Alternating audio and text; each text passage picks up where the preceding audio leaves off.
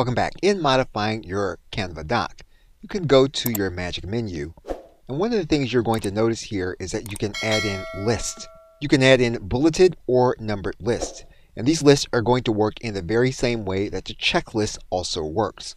For example, if we click on bulleted list and we were to type in our points, when we click the enter button, that gives us another element of the list that Canva will be creating for you inside of the Canva doc. And you have all of the common editing elements.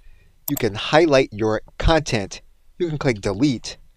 You can backspace over the last element, and then you will no longer have the element inside of your Canva doc. If we go back to our magic menu, what you're going to notice after the numbered list is that you can place in an emoji. If you click the emoji button, you can then search for the right emoji. Once you find it, you can click on that emoji and you can place it inside of your Canva doc.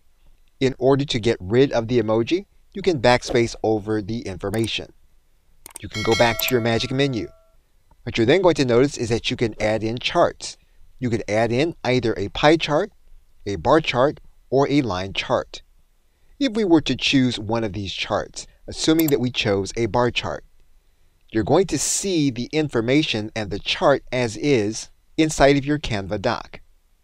You can then control the elements of the chart. You can clear all the data in the chart. You can control the chart by using the settings.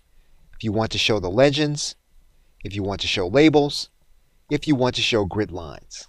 If we want to get rid of the chart, all we really need to do is to backspace over the chart. And there are two elements inside of your magic menu that will not be part of your document, but that you have access to. One is their help button, and this gives you access to all of the magic commands that you can place in. You'll also have access to your timer, and you'll see that timer here on the left side menu. And you have now seen the elements to edit and use your Canva doc application. Okay, so with that, thanks, and I will see you in another video.